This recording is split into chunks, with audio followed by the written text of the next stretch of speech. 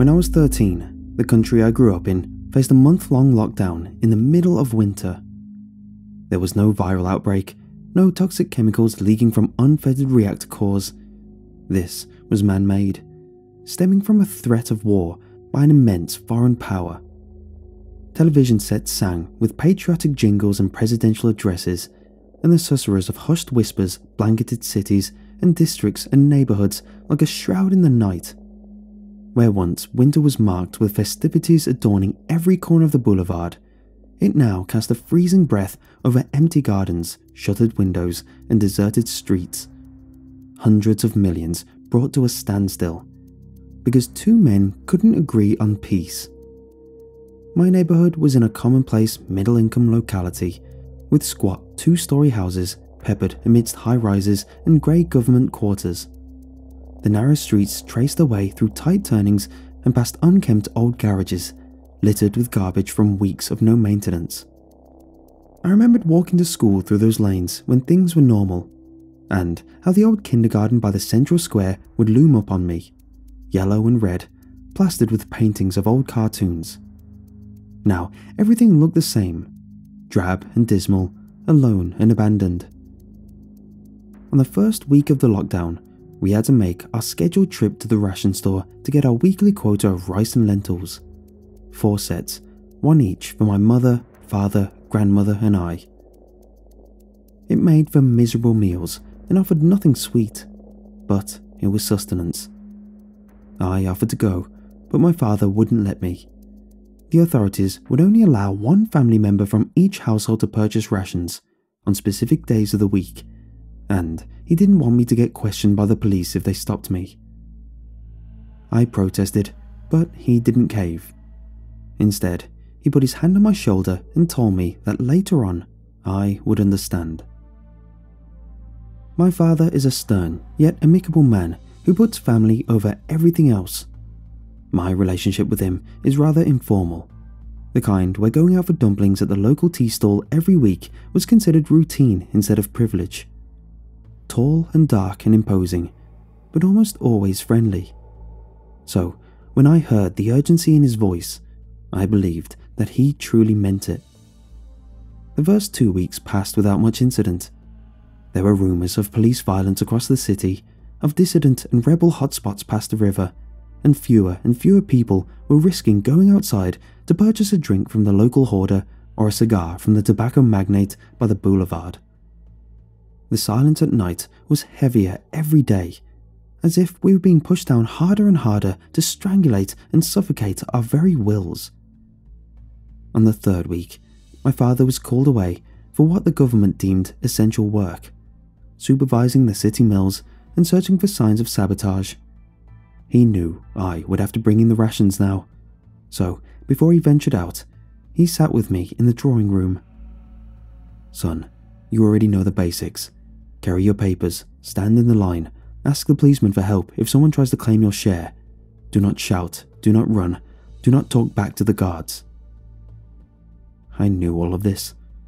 "Don't worry," I reassured him.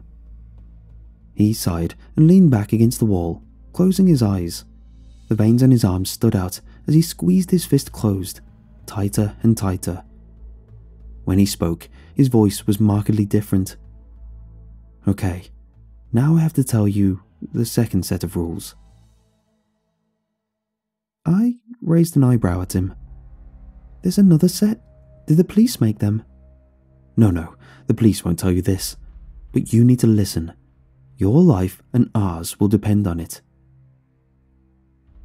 I was suddenly aware of the chill in the air, of the wind whistling through the windows and under the door.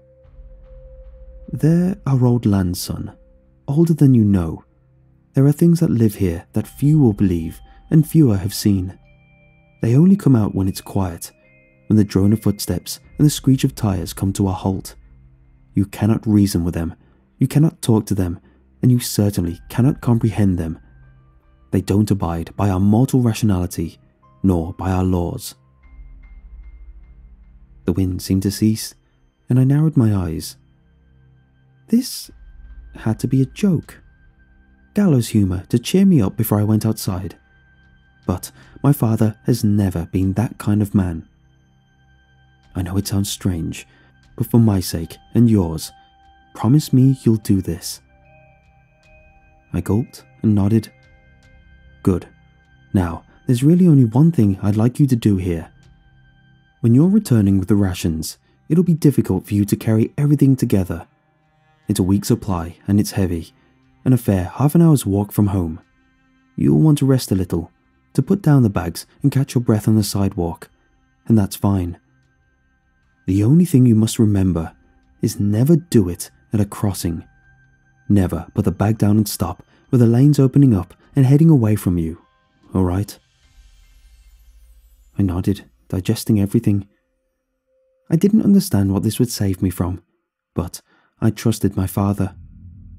He wiped a bead of sweat from his forehead and held my face in his hands.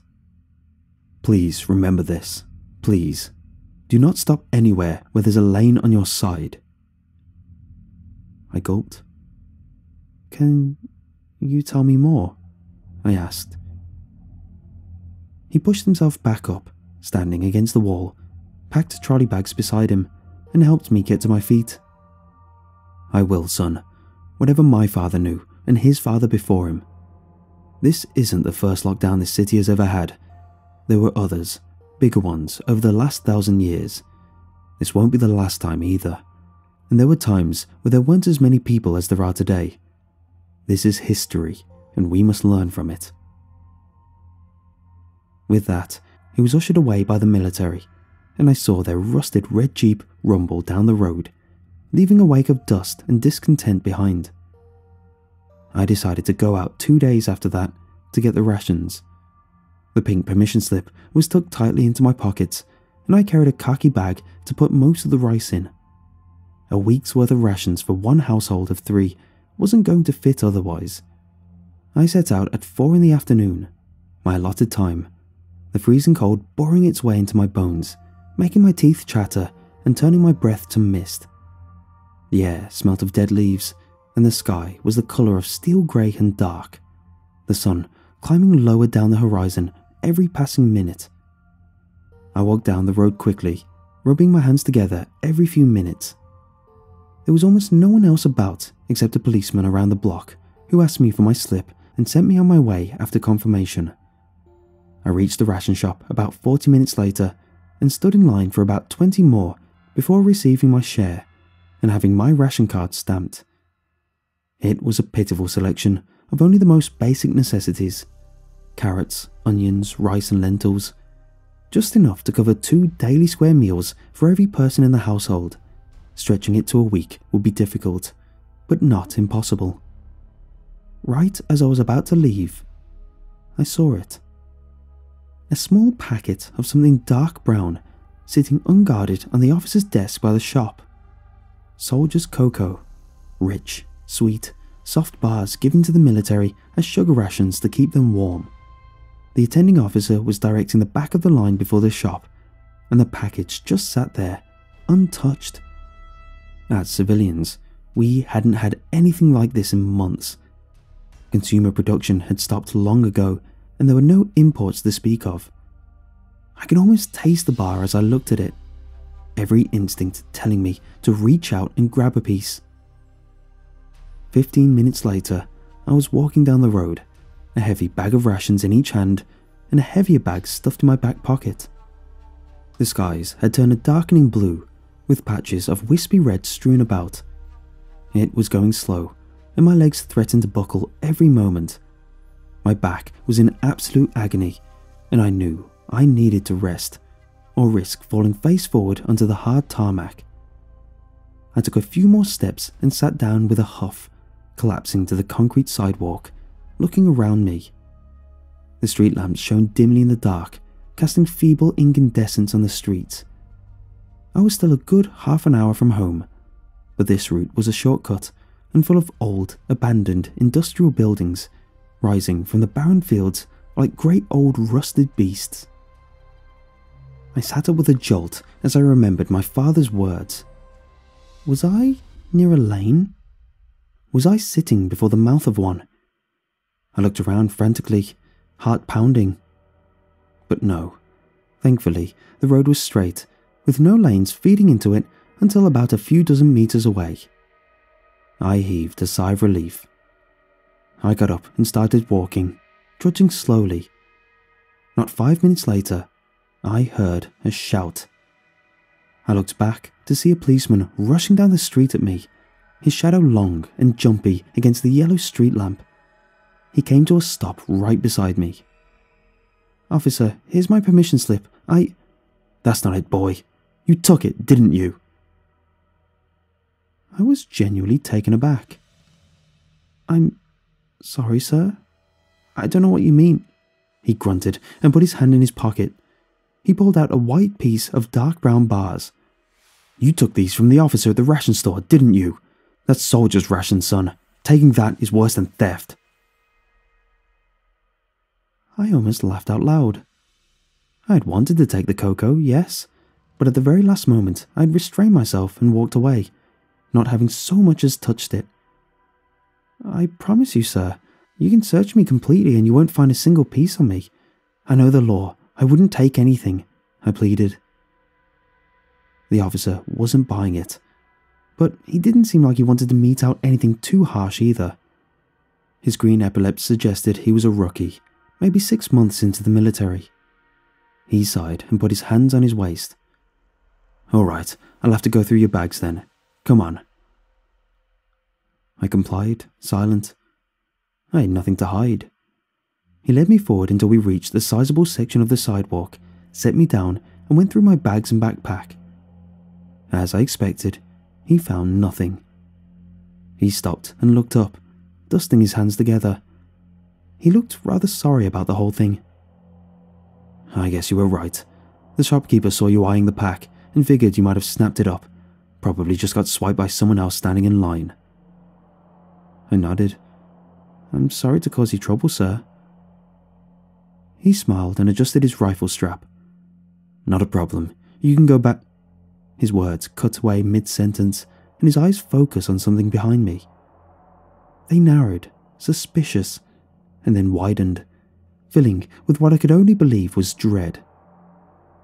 There was something just a few feet from my back, and I couldn't see it. I turned my head slowly, straining my eyes to catch a glimpse of what it might be. My fingers suddenly felt cold, frozen more than the winter chill ever could, and I realized where we were. When the officer had asked me to come forward and set my supplies down, we had stopped before a lane, a narrow, moss-covered pathway fenced on both sides by high white walls of an old industrial facility, threading away to my left to join a parallel road a few meters away. My father's words echoed in my head, rumbling like thunder, drenching me in yet unfounded fear. I jumped up and looked to where the officer was staring. There was something coming out of the corner, out of where the wall curved to enter the lane. At first glance, I thought it was a human hand, but as it melted away from the wall, like something breaching the surface of a still sea, I saw it properly in the lamplight. First came the fingers, at least a dozen on each hand, dark and animated, as if made from shadows themselves.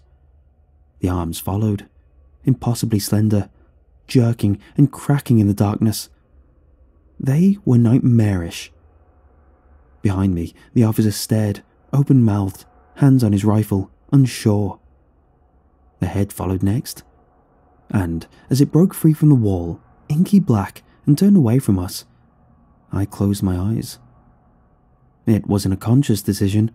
It was my body reacting to the horrors of what I was seeing, a primeval response to keep my sanity from crumbling. We were both rooted to the spot, unable to move. I forced my eyes open a minute later and let them adjust to the darkness. The street lamps had all gone out, and we were covered in a blanket of absolute, impenetrable darkness. "It's standing right in front of you, son," I heard someone whisper. The officer had his handgun raised and a tobacco lighter with an open flame in his left hand. The harsh yellow glinted across the firearm and dissipated into the oppressive dark. I could only see a bare outline of what stood in front of me. It was tall, easily above 7 feet. Its fingers twitched like centipedes writhing on the end of dark talons. Its limbs and torso were incredibly slender, only a few inches across the waist, and it shivered as if in unbridled anticipation. As my mind raced to find any rationality in this situation, to quell the terror coursing through my blood, I noticed something. The thing was standing, with its back to me. It was evident from how the meager light from the flame bounced off the curves of bone and sinew near its shoulder, and how the feet, 2 long, clawed talons, faced away from me. Its face, whatever it was turned away. "Kid," whispered the officer again. "Move to your left. I'm going to shoot it." I had to force myself to understand what his words meant.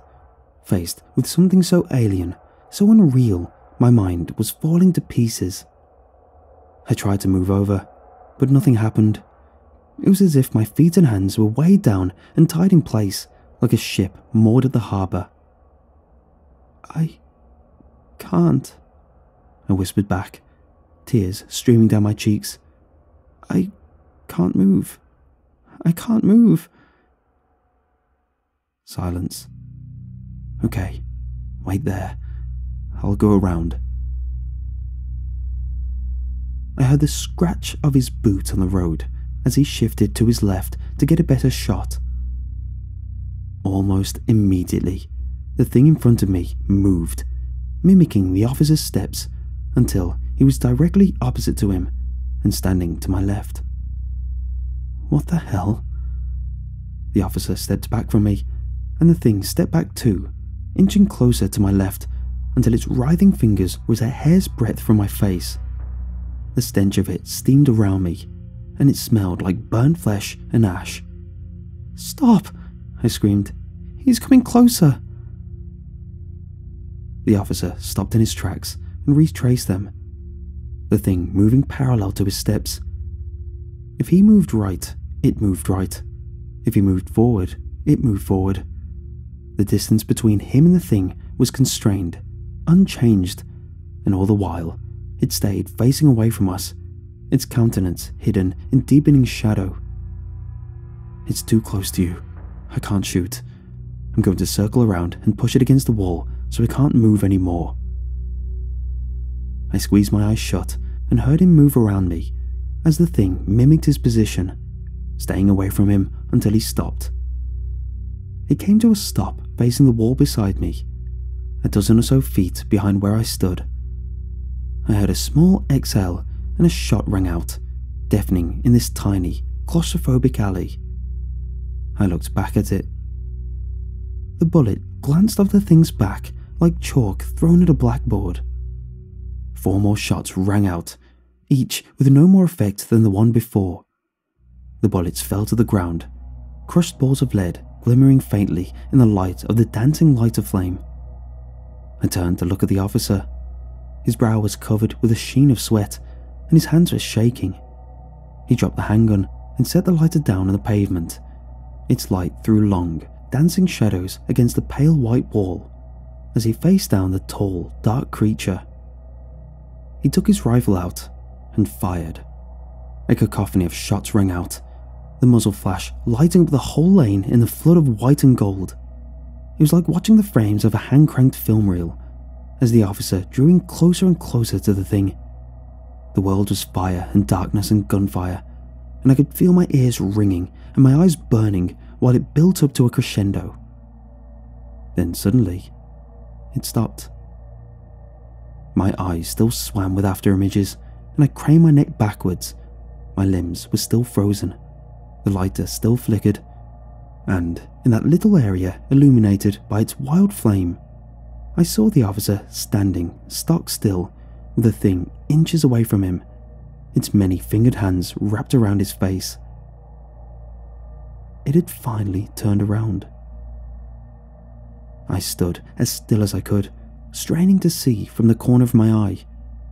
The thing was lifting up the man by his head, and as I followed him up, my eyes rested on his face. It was gaunt, inky black.